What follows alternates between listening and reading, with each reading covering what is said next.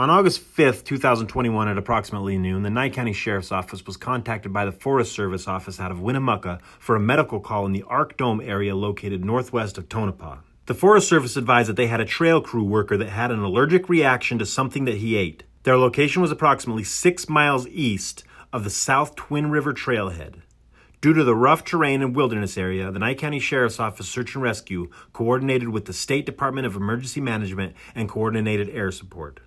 The U.S. National Guard unit, High Rollers, out of Stead Air Force Base near Reno, was dispatched to the area.